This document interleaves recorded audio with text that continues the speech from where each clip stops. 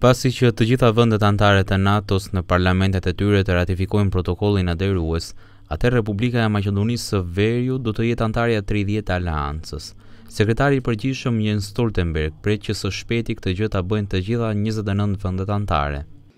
I expect all 29 allies will sign the accession protocol. Pres që së shpejti të gjithë 29 vendet e aleancës të nënshkruajnë protokollin aderues. Atëherë Shkupi do të marrë pjesë në takimet e NATO si vend i ftuar. Kur të gjitha 29 vendet anëtare do të ratifikojnë marrëveshjen, do të mund t'i dëshirojmë mirëseardhjen Republikës së Maqedonisë së Veriut si anëtare 30 e NATO-s. Kjo do të sjellë paqe dhe stabilitet në rajon, por edhe në të gjithë Europën. Pas Bullgarisë, edhe Gjermania kuptoi se është dakorduar që të nënshkruajë protokollin aderues të Maqedonisë në NATO.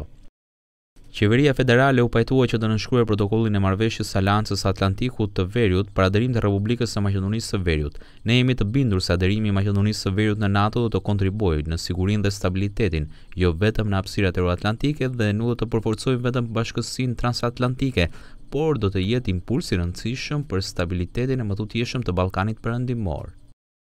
Pritet që Greqia të jetë vendi i parë që do të ratifikojë protokollin aderues në parlamentin e saj edhe atë më 8 shkurt. Më pas pritet që të njëjtën gjë ta bëjnë edhe vendet e tjera anëtare të Aleancës. Atëherë Maqedonia me emrin e ri do të bëhet pjesë e NATO-s. Kjo gjë është e cekur edhe në marrëveshjen e Prespës. Sa i përket anëtarësimit në BE, rruga do të jetë më e gjatë se sa rruga drejt NATO-s. Përveç implementimit të plotë të marrëveshjes së Prespës, Maqedonia do të duhet të zbatojë dhe reformat e referuara. Këshilli Evropian më së shpejti në qershor të 2019-s do të vendosë se a do të fillojë negociatat aderuese me Republikën e Maqedonisë së Veriut.